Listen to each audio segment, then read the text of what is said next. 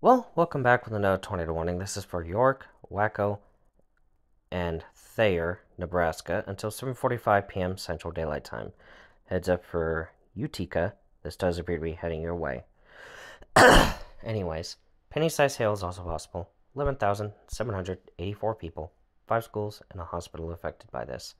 So with that, just get underground if at all possible. If that's not an option, interior room like a bathroom, closet, laundry room, or pantry should suffice.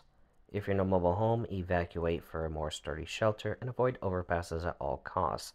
I'm sure there's quite a few with Highway 34 between Bradshaw and Utica. Um, Also, same swath of I-60? Is that I-80? I think that's I-80. And then Highway, I want to say 81 or 61 between Benedict and McCool Junction. So, with that, that does seem to be it for right now. Stay safe. See you in the next video. Bye.